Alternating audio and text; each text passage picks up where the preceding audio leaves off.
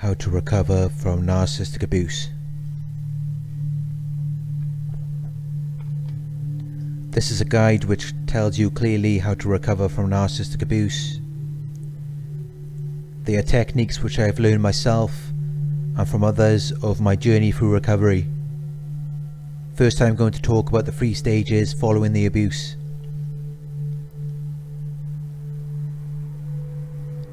The first stage is being a victim of narcissistic abuse. At this stage you may have cognitive dissonance, 2 conflicting beliefs. You remember what the narcissist was like before they started abusing you, and you wonder how could they be that kind, caring person and also an abuser. As a victim, you are going to feel hurt and confused. You may feel rejected if you were discarded by the narcissist. You may be in denial about all of the things they did to you. They managed to condition you to take responsibility for their actions. You may feel guilt and shame for allowing yourself to enter this kind of relationship. You may feel angry at yourself for wasting so much time on the narcissist. You may also feel victimized by your family and friends who believe you are crazy because they are not educated on narcissistic abuse. You may be fearful of the future, financially, or your children, fearful of the unknown future. At stage 2 of your recovery from narcissistic abuse, you become a survivor. At this stage you may not be ready to forgive the narcissist. You may be struggling to rebuild your life. You may be seeking therapy or coaching. You may have difficulty trusting people. You may realize that there have been other narcissists in your life, in your past or present. You will be learning self-care and self-love. You may be angry, though not as much as the previous stage. You will still feel triggered by past events, but you will also be feeling hopeful. You will learn self-soothing techniques. You will uncover your childhood traumas, which led you to being in a relationship with a narcissist. You will rebuild your financial strength. You will develop a narcometer, a feeling in your solar plexus area, which is like an alarm when you are in the proximity of a narcissist. At stage 3, you will become a thriver. I'm not going to go into this stage now, as this video is about recovery, but I think it speaks for itself. Now I'm going to go into specific techniques that will help you to recover from narcissistic abuse. At the beginning of your recovery, it is very important to grieve, not for the person you left at the end of the relationship, but everything they showed to you in the beginning. Remember that person, the image they portrayed to you, the mirroring, and how they appeal to your own ideals. It was never real, but it seemed real to you. That fantasy you both created together. You will need to grieve over that person. You will need to identify any denial that you still feel, any cognitive dissonance, identify what is right and what is wrong. You will feel angry. Allow yourself to feel this way. Allow yourself to feel whatever negative emotions you are feeling. But do not dwell on these emotions for long periods of time. Work on your self-esteem, self-worth, and self-belief.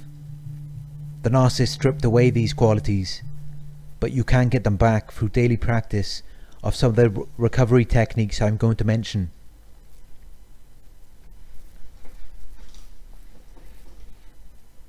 Practice deep breathing.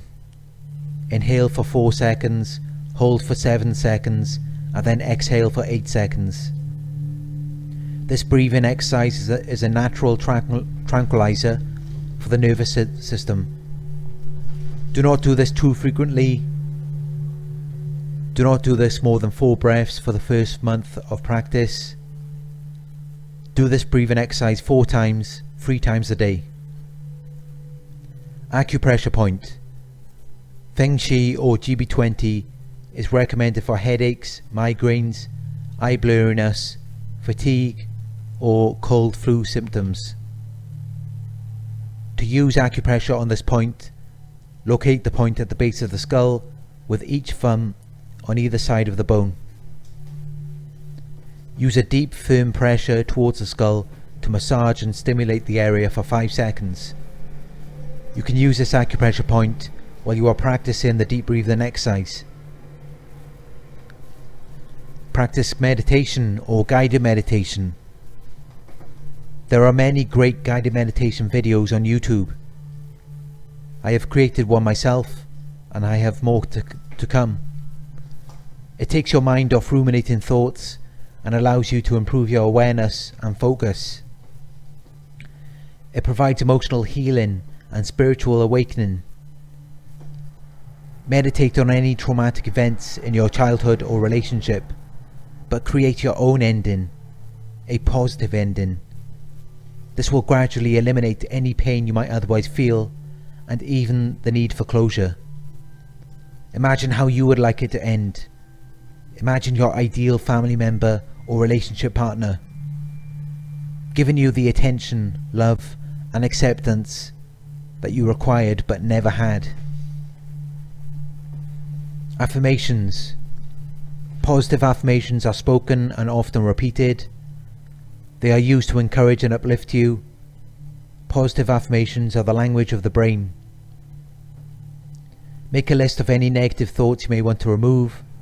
Then make it a priority in your list to identify what it is you want to work on. Write a counter argument to your negative thoughts. From this you can create your positive affirmation. Repeat your positive affirmation daily for at least 5 minutes. Here are 3 examples. I am worthy. I am lovable. I am good enough. Listen to relaxing music. We all have a few feel-good songs that we like to listen to when we are feeling down. Relaxing music can be used as a form of therapy. Music therapy. Music therapy can help to relieve pain and reduce stress and anxiety. It can even result in physiological changes, including improved respiration, lower blood pressure, improved cardiac output, reduced heart rate, and relaxed muscle tension. Aromatherapy. You can practice aromatherapy using essential oils. Aromatherapy can improve your psychological and physical well-being. Motivational speakers. Listen to motivational speakers podcasts or on YouTube. Motivational speakers can motivate you to take action and make a difference in your life. Sleep. Ensure you have plenty of sleep, at least 7 hours of sleep every night. If you sleep on your side, place a pillow between your knees. It helps to support the natural curve of your spine. Try to sleep early. Sleeping early can help with weight loss, heart health, and improved job performance. Diet. Drink plenty of high quality water. Eat at least 3 portions of vegetables per day and no more than 2 portions of fruit. Eat at least 3 meals with oily fish per week. Avoid foods which are high in sugar or salt. Exercise. Generally aim to do 30 minutes of moderate to intense cardio activity at least 5 days per week. If you prefer vigorous aerobic activity, at least 25 minutes 3 days per week. Use any anger or frustration you feel from dealing with a narcissist to motivating you in your exercise. You could even try martial arts or get a punching bag. There are long lists of benefits from doing exercise, many of which will assist you in your recovery from narcissistic abuse.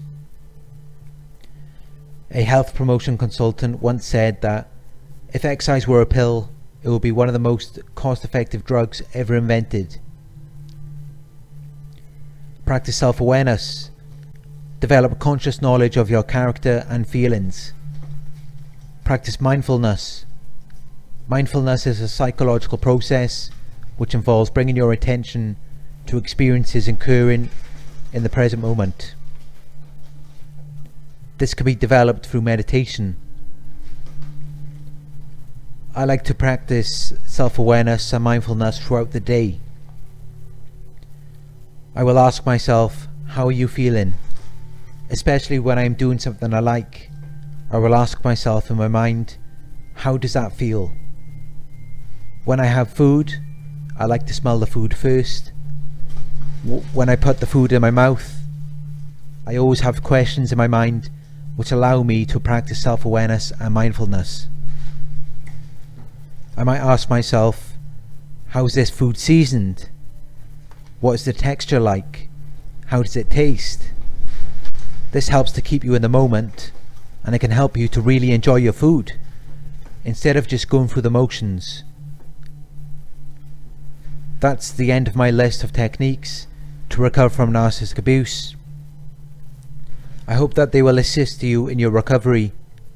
Recovery is not a quick process, although it does depend on how long you were in the relationship and how severe the abuse was. I have read that it can take at least 1 year to recover from narcissistic abuse. That's if you are practicing these techniques every day. But don't see recovery as something you don't really want to do. You're just doing it because you want to recover. Actually enjoy the practice of the techniques. You will find that it can be very enjoyable, and it will improve the quality of your life.